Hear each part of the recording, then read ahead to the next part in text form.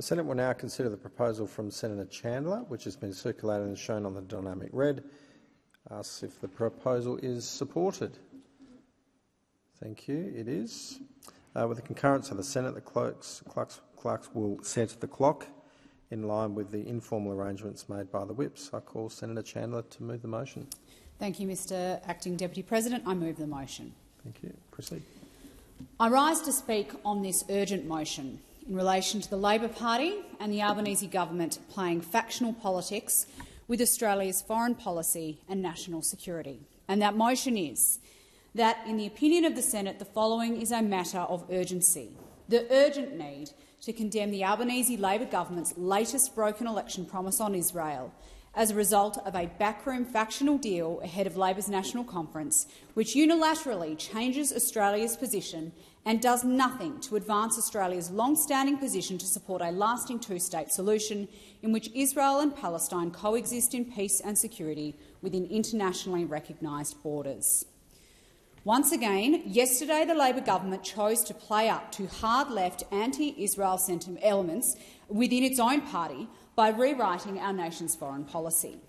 We saw this happen back in October last year, when the Labor government's refusal to recognise Jerusalem as the capital of Israel was praised by terror groups, including Palestinian Islamic Jihad and Hamas.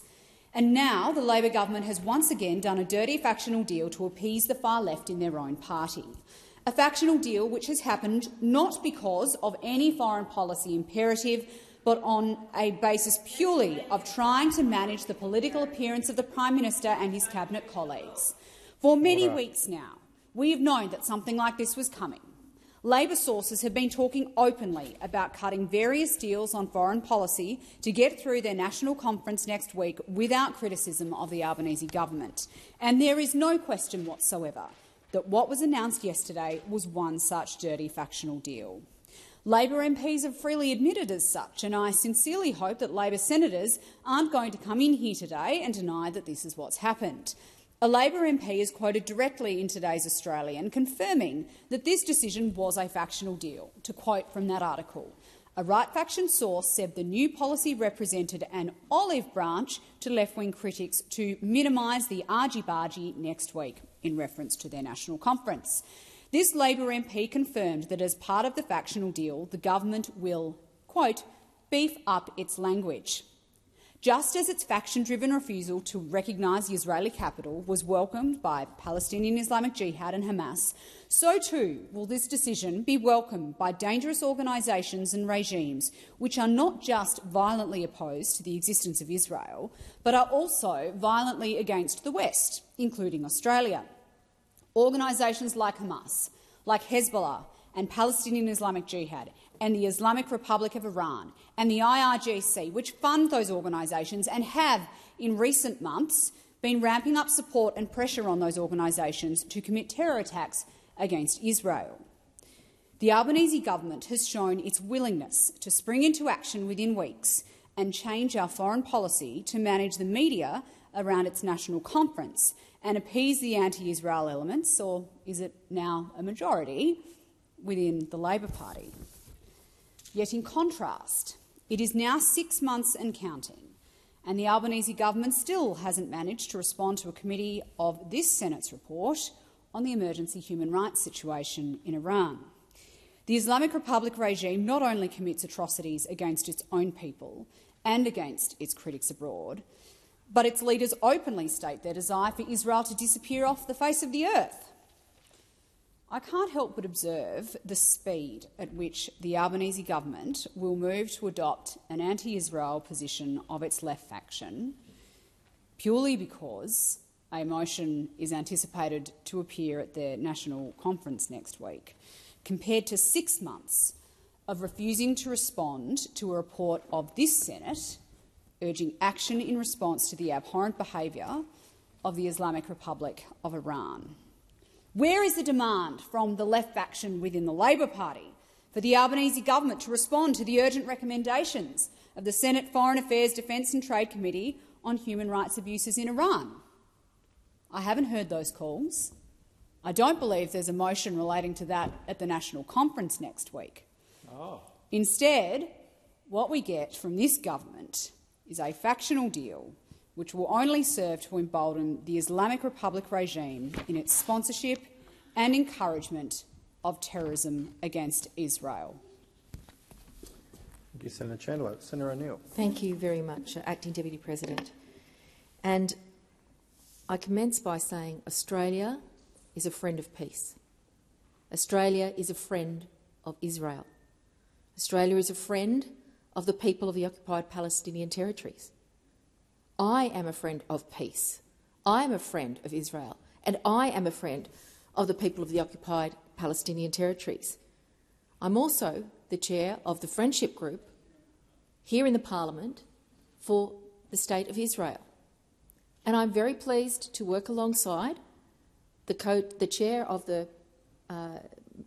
in the other place, Ms Van Vakenu, who is the chair of the Parliamentary Friends of Palestine, because it is in proper, careful dialogue that we will do honour to our nation and strive towards peace.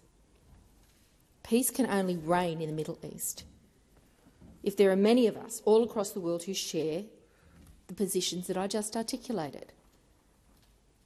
And that, my fellow senators, is where we should be setting our sights, on the worthy goal of peace in the Middle East, such an elusive but worthy goal, rather than what is happening here this afternoon, which sets its sights only on dissent,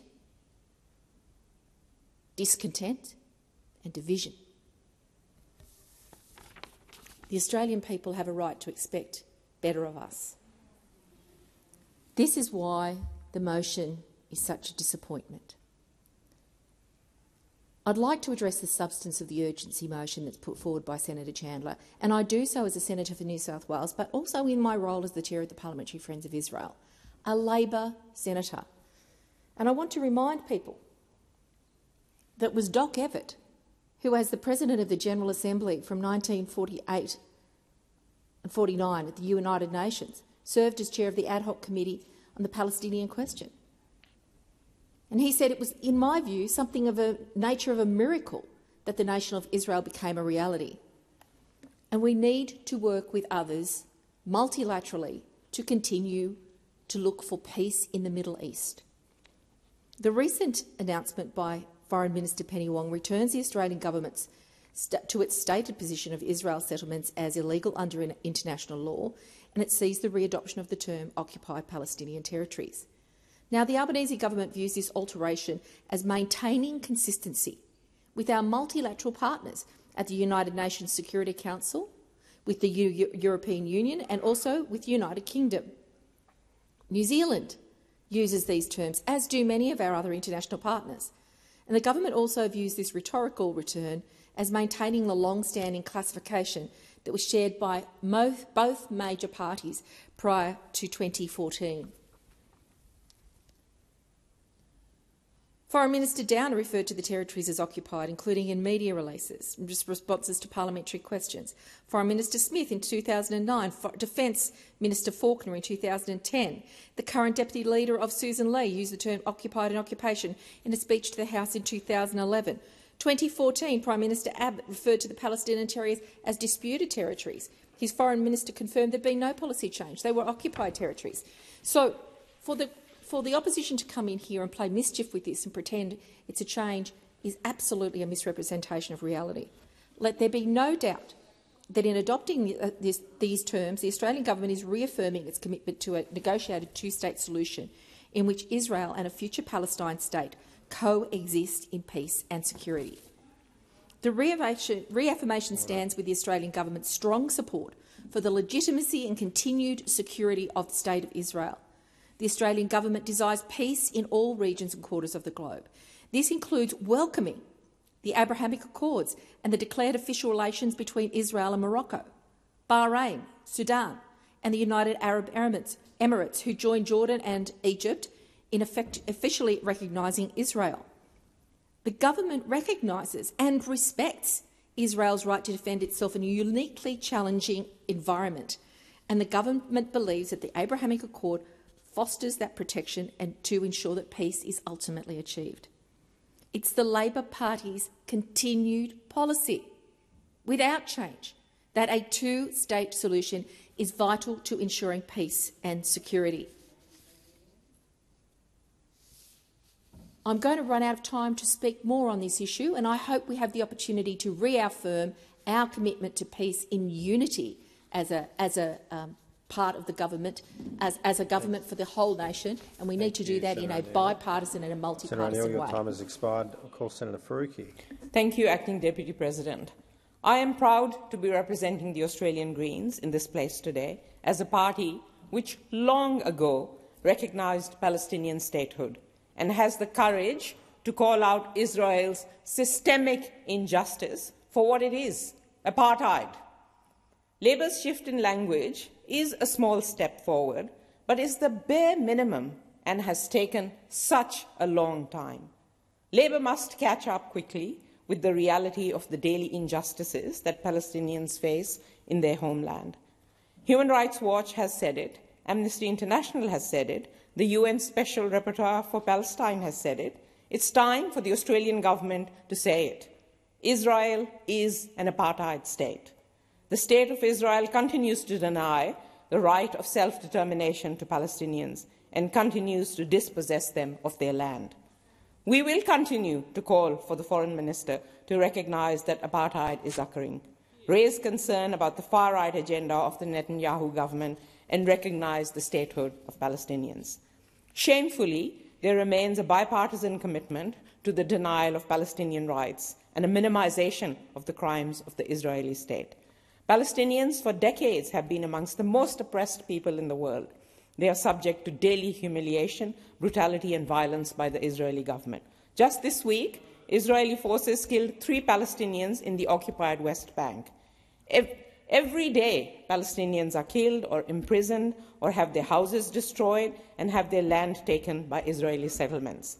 For 75 years, Palestinians have been betrayed by countries that refused to hold their persecutor, the State of Israel, to account and give a blank check of diplomatic cover to anything the State of Israel does. The Labour government has approved 23 military permits to Israel since March, the same Israeli army which perpetuates crimes against Palestinian people every single day. Not only is Australia silent, but the government is aiding and abetting this violence, oppression and systemic elimination of the Palestinian people. Australia is complicit and it's a disgrace.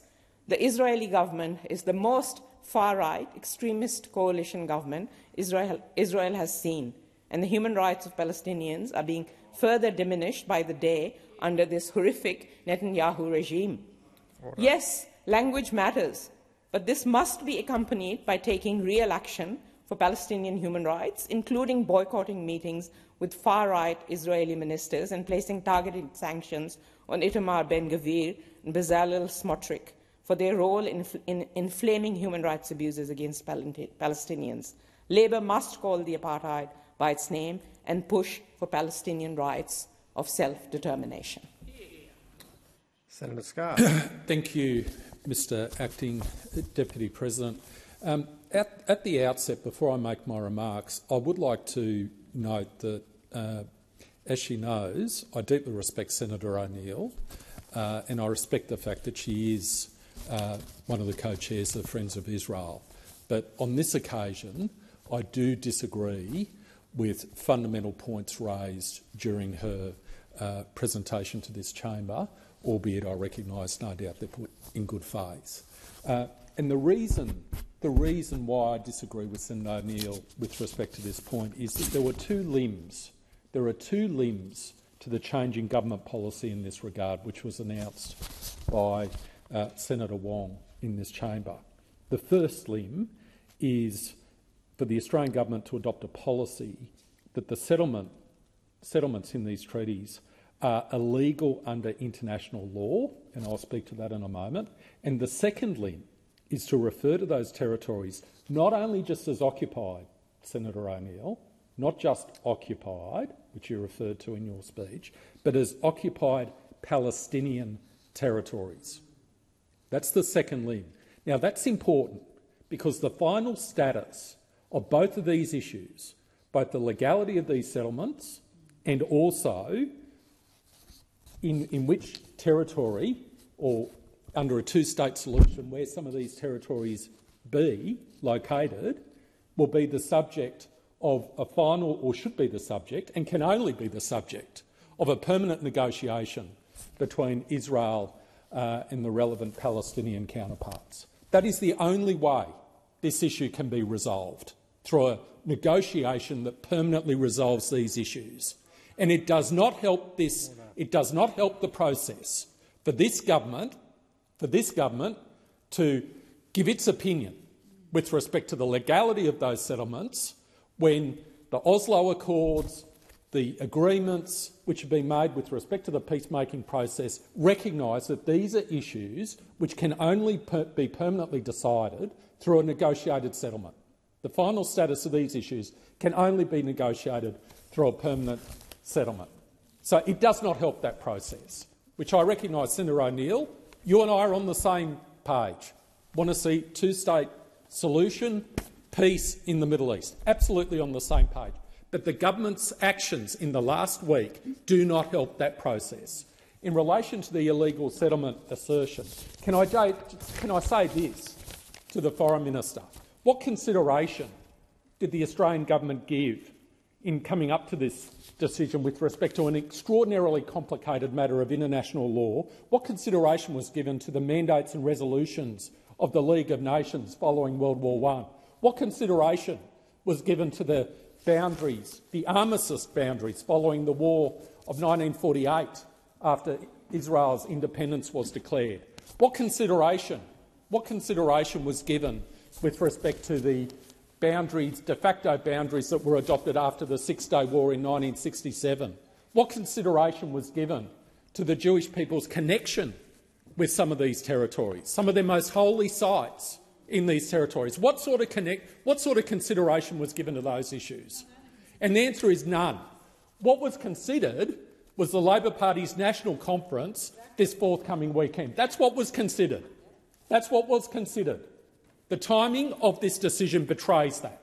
That's what was considered, not this extraordinarily complicated matter of international law, which has an overlay of it with respect to very real-world issues for the people of Israel, with respect to their safety and well-being. Nothing was considered in that regard.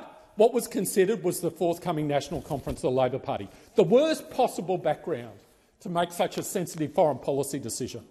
And then the second point, I come back to that second limb.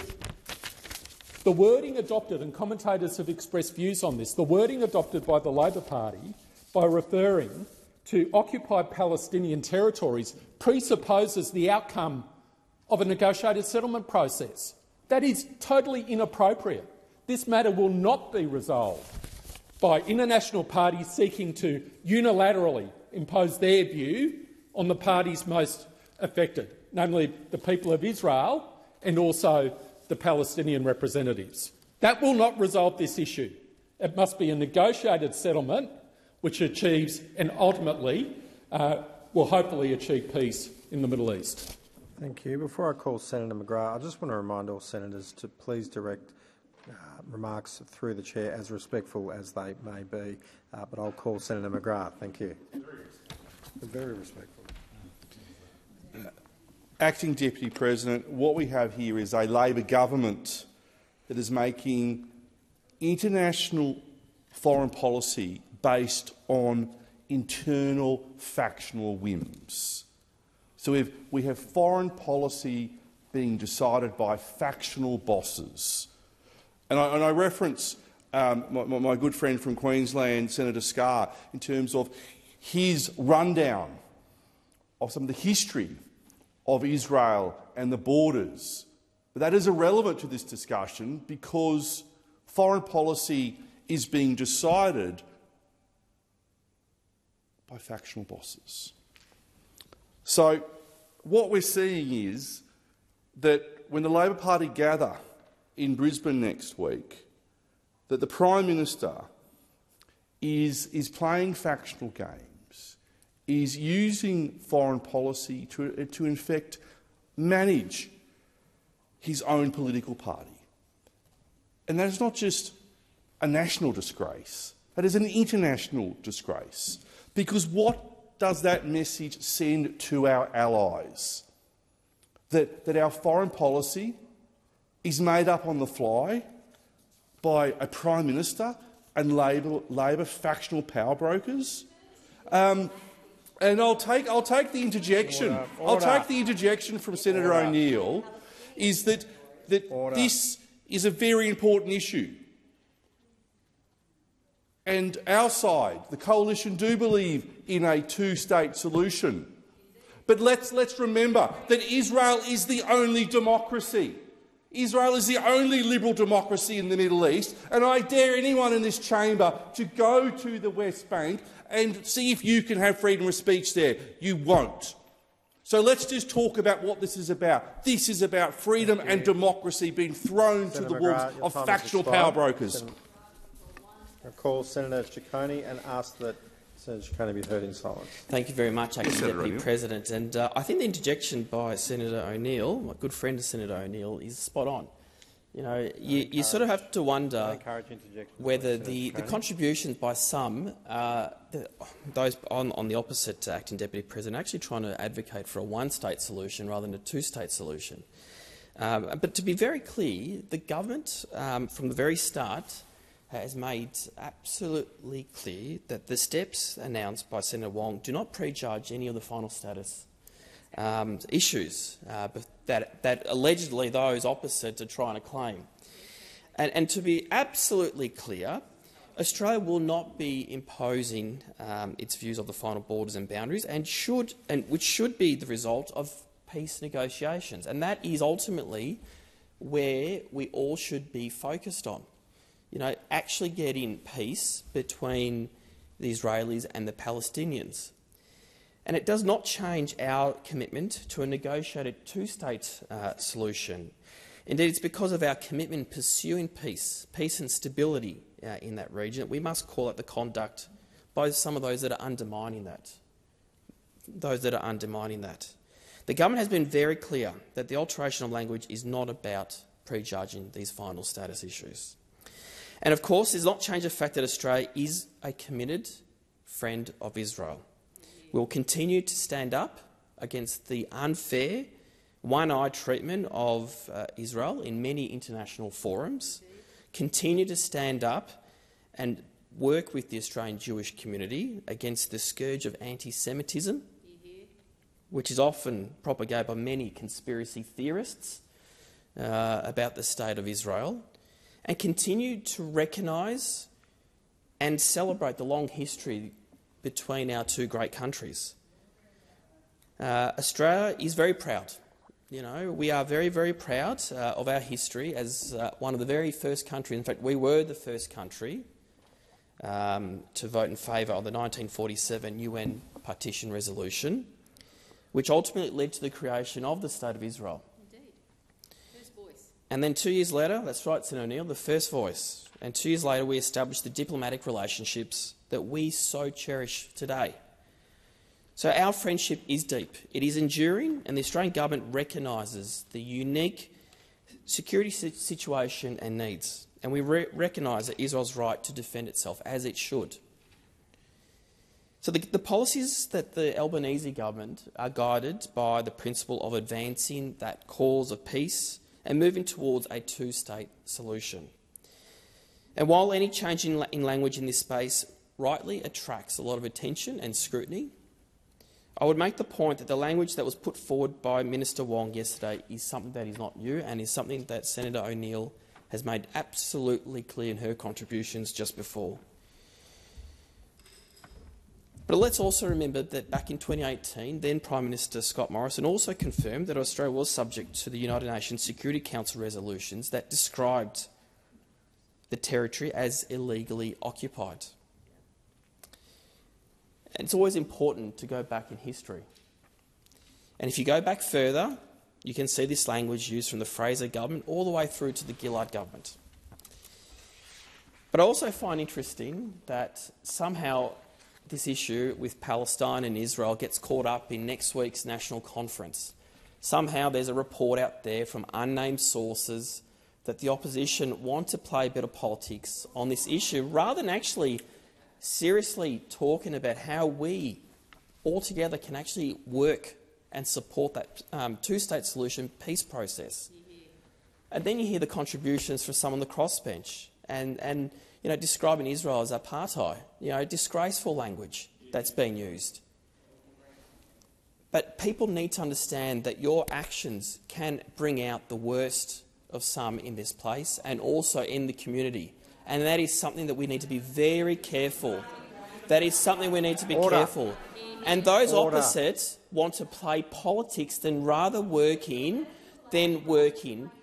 with the government of the day on how we can achieve and support our friends in Israel. But, coming in here using unnamed sources and so-called reporting of a conference, maybe you also need to look upon your own selves and your own democratic processes around how your party organisation operates before you start throwing stones over the aisle. Senator Hughes. Thank you, Mr Acting Deputy President. Well, whilst the Labor left will be patting themselves on the back all around as they've succeeded in their push on behalf of Palestinians and further continued the denigration of Israel, there'll be at least one name that won't rate a mention. In fact, these activists have either deliberately chosen to ignore or, worse, denied its existence. Abu Murkaye. Mr Murkaye, a 25-year-old Palestinian man, was shown in a grisly video that saw him being beheaded by an unidentified assailant. The suspect was arrested and questioned, a Palestinian who committed a horrific murder that had been motivated by Abu Murkaye's sexual identity. And this happened in October 2022, less than 12 months ago. Those in government, they're the champions of LGBT rights, if you listen to them, but clearly not when it comes to Palestine. In fact, homosexuality remains so deeply shunned in the Palestinian society that in 2019 there was an Arab Barometer poll that found that only 5% of West Bank Palestinian respondents said society should tolerate homosexuality. In fact, the lowest number in the Arab world. So instead of supporting Israel, the place that many gay Palestinians flee to in genuine fear of their lives if they remain in Palestine territories, it's Tel Aviv in Israel that hosts a large pride event. But they ignore this fact as they continue their left-wing crusade. And we only saw this week Minister Wong trying to tie gender equality values on our Pacific neighbours if they want to receive Australian aid. But clearly the same rules don't apply when it comes to the Palestinians. There is a very broad global will that a two-state solution can be reached. But now, before that can happen, before those who actually live in Israel are affected every day by this issue, well, there's no need to worry, because the ALP caucus has been able to draw up lines on a map to determine where borders can be. The ALP caucus has now settled the dispute, all while settling its own internal factional disputes. Just this year, Minister Wong claimed in Senate estimates that we do not support unilateral actions which reduce the prospects of a just two-state solution. Well, clearly that was misinformation. When it comes to trying to calm the factional farm over AUKUS, with around 40 ALP branches about to oppose it at the National Conference, clearly this is a government that is happy to throw Israel under the bus. And, I'd just like to draw attention, because I noticed that no one from the left of the Labor Party would come in and speak to this, and in fact that it's had to have two right ALP members who are known to have strong connections to Israel, and Senator O'Neill, I do credit you with being the Deputy Co-Chair of the Parliamentary Friends of Israel and the work that you do there, and I know Senator Ciccone has just returned. But we did hear the interjections from other senators coming from that side of the chamber, and of course we heard the disgraceful contribution by the Greens. I mean, the fact that they talk about human rights abuses. Well, may I just remind the Greens of Abu Murkaye and what happened to him simply for being gay. But of course, those up there that'll scream the loudest about supporting LGBT, but not if you're a Palestinian. If you're a gay Palestinian person that flees to Israel to escape persecution, you still refer to Israel somehow being an apartheid state. Well, you might want to go talk to some gay Palestinians and see how they feel about their treatment by their own people. But considering, coming back to the ALP's decision, considering what the Australian Israel and Jewish Affairs Council has referred to by Labor as profoundly disappointing, and the Australian Jewish Association described this move by Labor as hostile, we know that there wasn't consultation there. So now this Labor government needs to be upfront and tell the Australian people, and particularly Jewish Australians, if they consulted the Israeli government or the ambassador. Though we did learn today the department, not the minister, made a call to the Israeli ambassador. And who in the Palestinian authorities were consulted? When and where and whose bidding are they doing? Thank you. The question is that the motion moved by Senator Chandler be agreed to. All those in that opinion say aye. Aye. Those against say no. No. I believe the noes have it. Ayes have it. Is the division required? Yes. Ring the bell for 4 minutes.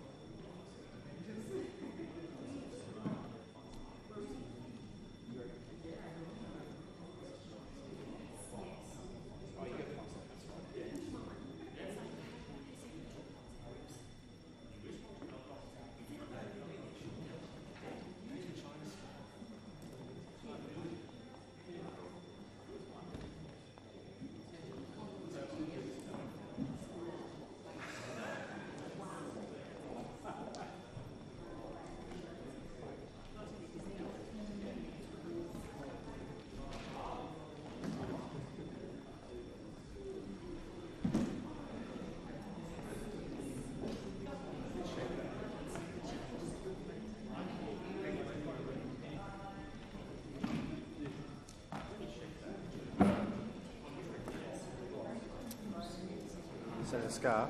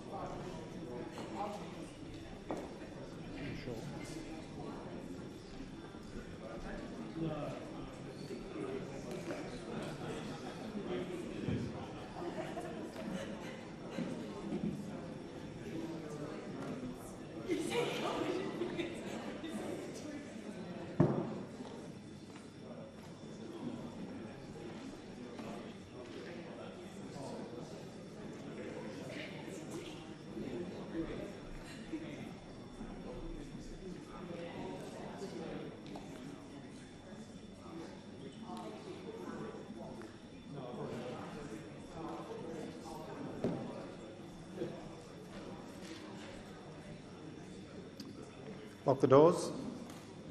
The question is that the motion moved by Senator Chandler be agreed to. All those that opinion will move to the right of the chair, and those opposed will move to the left of the chair. I appoint Senator Scarr as teller for the ayes and Senator Ciccone as tellers for the noes.